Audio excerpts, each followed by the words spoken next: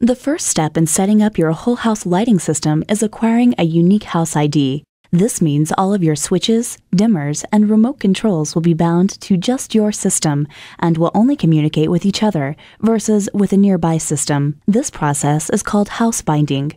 Before you begin, check that all installed products display an amber-colored light. If any products are not glowing amber, check to make sure the circuit breaker is on and the device is installed correctly.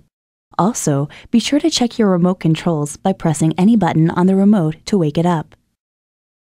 Press and hold the on-off button of any of your devices until the light begins to flash amber. This takes about 5 seconds. The amber light indicates that your device has established its house ID. Confirm that all other devices are flashing green. This means that they are also connected to the same house ID. Return to the first device you selected and hold the on-off button until the light changes to a solid white. Your house binding is now complete, and all devices can communicate with each other. If you want to add a new device in the future, simply follow the same process.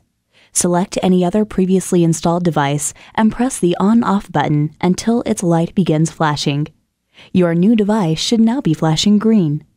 Press and hold the first device again until it turns a solid white.